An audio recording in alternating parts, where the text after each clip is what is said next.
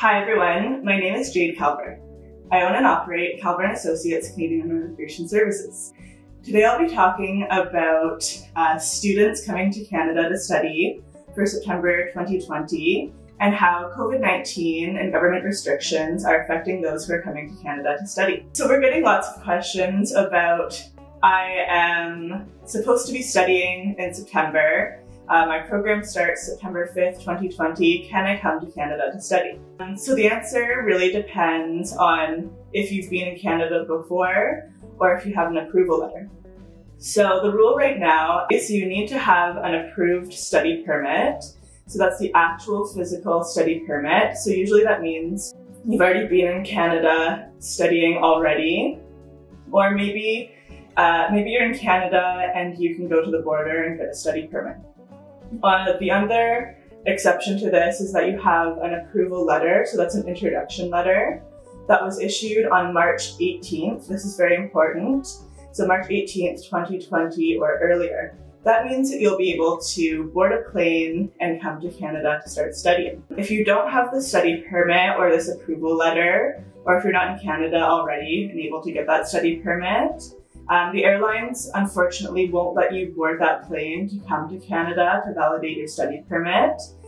So in this case, you'll have to start studying online, which we'll talk a little bit more about further in this video. So applying for a study permit during COVID-19. So Immigration Canada it's more or less the same process, but Immigration Canada has changed a couple of things.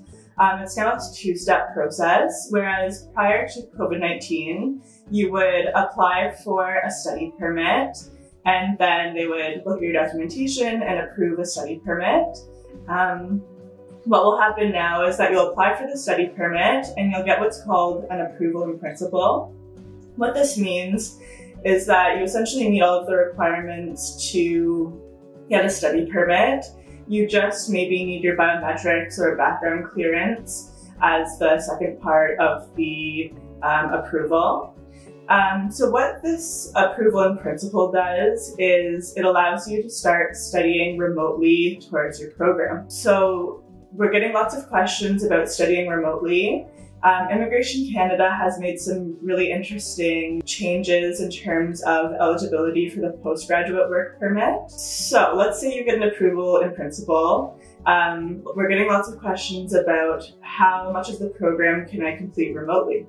So the answer is, so once you have that approval in principle, you can complete half of your studies, which is really important, remotely up until you finished half of those studies, or up until Immigration Canada will allow you to travel to Canada. So how this will affect the postgraduate work permit. So the question we get a lot is, will this affect my eligibility for a postgraduate work permit? So usually in Canada, so if you study in Canada for a period of time, after you've completed your studies, you can get what's called a postgraduate work permit, which is an open work permit allowing you to work for any employer in Canada. So with the new COVID policy, you can now complete half of your program online, so outside of Canada in your home country, before you actually travel to Canada to start studying. So this is really helpful for those who, even if you can't physically come to Canada this September or maybe this coming January to start your schooling, you can still study online as long as your institution offers it. And then that actual study experience will count towards the total time that you've studied in Canada and help you to qualify to get that postgraduate work permit, which of course everybody wants because it helps with their permanent residency application. So that's everything for today regarding studying in Canada for September 2020.